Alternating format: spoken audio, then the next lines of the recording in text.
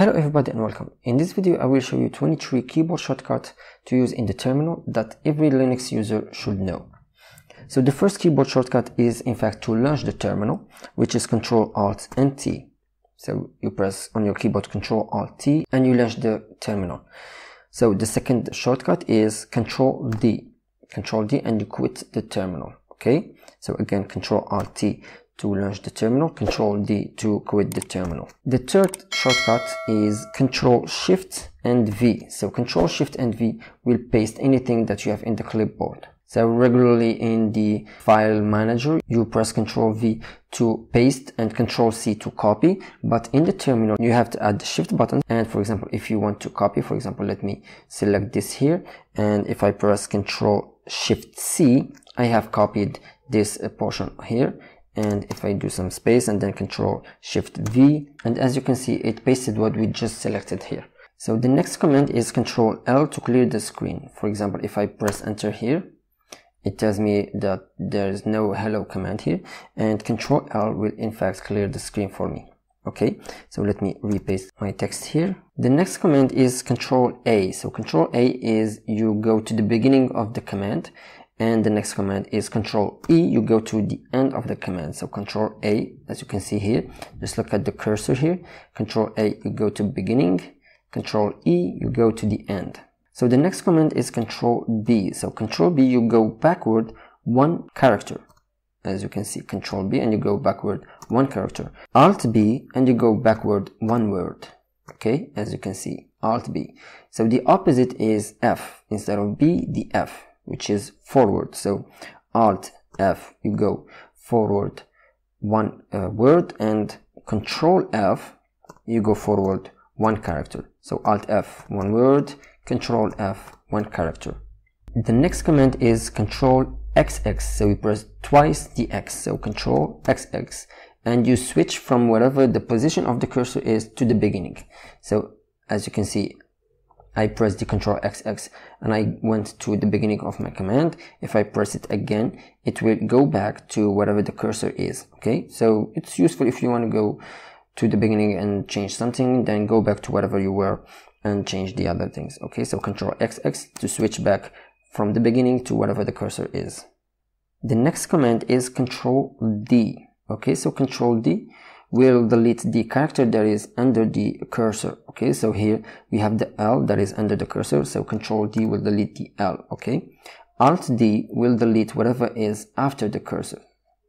As you can see, it will delete the next word, not the next character, but the next word that is after the character. So for example, here it will delete the user and then it will delete SH. So Alt D first, it deleted user, and then Alt D and deleted the next. So you can go back, for example, with the Ctrl A and to go to the beginning, and then you press Alt D to delete everything. Okay. The next keyboard shortcut is Alt T, and Alt T will switch between two words. So the two last words here. So if I press Alt T, it will switch between should, the word should, and the word no. So as you can see, it's switching two words. And Ctrl T, in fact, will switch two characters. So Ctrl T here will switch between O and W. So Ctrl T, and as you can see, it switches between O and W. This is useful, for example, if you mistype a command. For example, instead of this, I mistyped and I typed THSI instead of THIS, and here Ctrl T and everything is correct. So the next keyboard shortcut is Alt U. So U for uppercase. Okay, and this command will in fact capitalize. It will make the word, anything that starting from the cursor to the end of the word will be in capital, in uppercase. So Alt U, and as you can see, it switched this to uppercase. For example, if I go to user, Alt U, and it will change user to capital. Again, Alt U, it switched should to uppercase. The opposite is L for lowercase, and so Alt L will change whatever after the cursor to lowercase. For example, if I go back here, so Alt L, and it switched to lowercase. But if you want to make in capital only one character, what you do is Alt C, so it will change only one character. So the cursor is under the T, so if I press Alt C, it will bring the T to uppercase.